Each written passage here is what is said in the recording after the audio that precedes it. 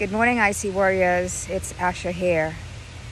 I woke up this morning with this heaviness in my heart, in my chest, in my body. Not in my bladder. My bladder is fine. But I just woke up feeling just this heaviness, and immediately the imposter mind starts to kicking. Oh my gosh, what's wrong with me? What's going on? What's happening with my body? But I snapped out of that, and immediately I went into relaxing my heart, relaxing my chest, relaxing my mind, and just doing some deep breathing. And as I am breathing, I am letting go. I'm inhaling and saying to myself, I am safe, I am okay, everything is okay.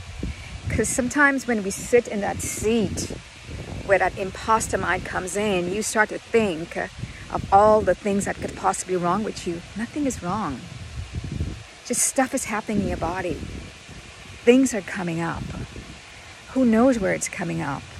Or who knows where it's coming from?